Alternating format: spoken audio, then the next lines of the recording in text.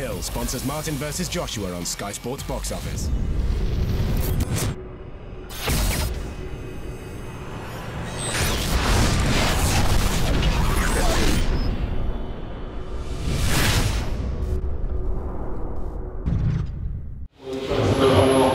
This is James Holder for iPhone TV in association with Matkins Gym Marbella. I'm quite fortunate enough to be joined by Isaac Chamberlain. We're in Brixton in Miguel's gym. How are you, mate? I'm good. I'm just training hard. Yes. You know, working hard, dedicated to my craft. That's what I'm doing, just working on my craft. I see you're always in the gym, day in, day out. There's not a time where you've not got a date, you're still in the gym, ticking over. So I've seen your sort of fans and your people on the case as to when will you be in action. We've seen an opponent be named for yourself and a date. Can you talk to me a little bit about that? Yeah, 2 weeks. April the 16th in Leeds. The opponent's Henshaw. He's undefeated, 7-0. And yeah, we're gonna take it. We're gonna take that win, you know. And I'm focused. I've been, you know, focused in intense training camp.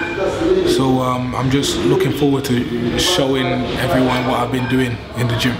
A real step up in a position for yourself, and a real, simply like tough test in Henshaw. He's undefeated. He's going to put it all on the line, as are you. So how excited are you that you're getting these sort of fights? Yeah, it's better than fighting journeyman, you know, because when you get to that level, when you get to the top, you can stay at the top because you've experienced, you've had these tough tests. Like my last tough test was with Martin Granger. You know, he won the International Masters title. They say he beat Wadi Camacho in the prize fighter, you know, but obviously didn't get the decision. You know, he's had, I think, I don't know, 15 wins. Something. I don't even remember his record, but you know, he's an experienced fighter, isn't he? Yeah, he's been around. These are the type of tests that I need, you know, and just to elevate and get better as a fighter, you know. So how the old school guys doing it, the best fighting the best, and I want to be in the mix, you know, in the cruiserweight division of the best fighting the best. So I want to risk it every time I step into that ring.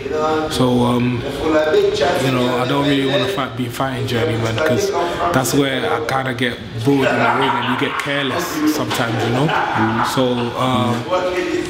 all I'm doing is just working hard, just working as hard as I can to be the best that I can be.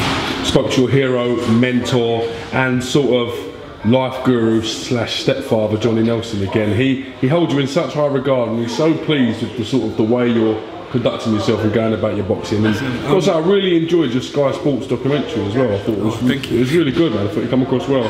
Thank you. Yeah, Johnny's a very cool guy, you know. You know, me and him are very close. Like, he gives me a lot of advice about boxing and how everything works, you know. So yeah, I really like Johnny, you know. He's helped me out a lot, especially at the start of my career. Before I had my debut, he helped me out a lot, giving me a lot of advice. Paul Smith as well, he gave me a lot of advice before my debut, you know. So I'm just trying to learn from the people that have been there already. Yes. I like, even when I'm at home, I'm studying boxing, but I don't just study boxing. I look at the interviews with guys like Bernard Hopkins, how they live their life, Andre Ward, the little documentary, the little things you can take out and then put it into your arsenal and make it how you live your life, you know. So it's a short career, so I'm trying to do everything I can to make sure, you know, I'm always in the best shape. I'm living in the gym. I don't go clubbing, I don't go partying, I don't have many friends because I'm mostly in the gym. So I'm trying to dedicate myself. I remember Sugar Ray Leonard said something. He was like, dedicate 5 years of your life to get to the top. When you start to see the big money and stuff, dedicate 5 years completely to boxing, live, breathe, you know, sleep boxing, and then dedicate yourself to get to that stage, make your money, save your money as well. He tells a lot of young fighters to save your money because they always want to have flashy cars and stuff, you know. I just want to be, you know, financially stable at the end of my career. I want to be okay, you know. And it's all about working on your craft. I'm trying to work on my craft every day in the gym, you know, and be really dedicated. So that's what I'm trying to do, you know. Speaking of someone who personifies dedication, Anthony Joshua takes on Charles Martin for the IBF World title this Saturday. Yeah. I know he's a big hero of yours, Anthony, from the way he conducts himself in and out the ring. Yeah, I like. How excited are you for this fight? Yeah, it's a very, very exciting fight. You know, I don't think Joshua has faced a southpaw we don't know how he is against the southpaw. You know, especially a very experienced technical southpaw in Charles Martin. But people underestimate Charles Martin as well. It's the same thing I said about him facing Dylan. People don't really know Dylan like the way I know Dylan. So they didn't know he was going to come out and give such a performance like that. Because I know no matter what, he's going to go out like heart on his sleeve. So you know, like same thing with Charles Martin.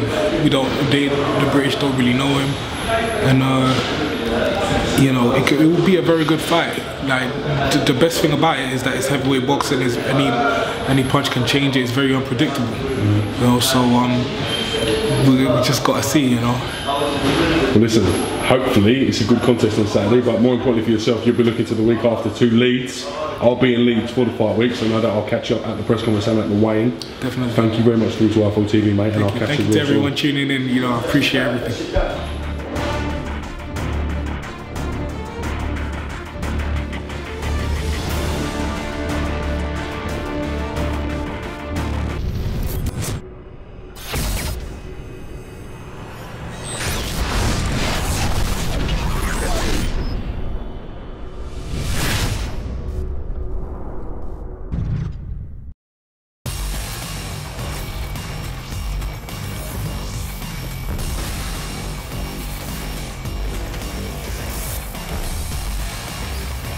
Willingham Hill sponsors Martin vs Joshua on Sky Sports Box Office.